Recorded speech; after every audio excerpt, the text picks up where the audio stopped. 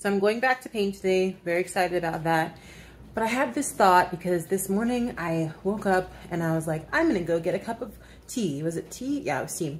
And I went to Starbucks and, because I don't have any tea at my house, I'm out of the tea that I usually drink.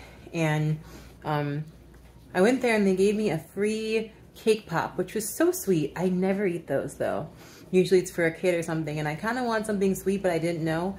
And I had this really great feeling of like, oh, things are just great. You just always have to believe they're gonna be great and always put your foot forward to have a really good day. And so when you're having a really hard day, remember that life is sweet when you put out the energy of, it's going to be a good day. It's going to be a good day no matter what you're going through. And I know all of us have gone through a lot of stuff. And we all come from different situations, cultures, countries, backgrounds.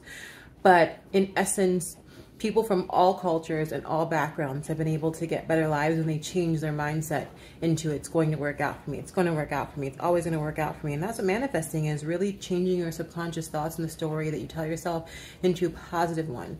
So when you're going through stuff, make sure that you tell yourself that you're going to have a good day, because every day is a good day to have a good day. Bye.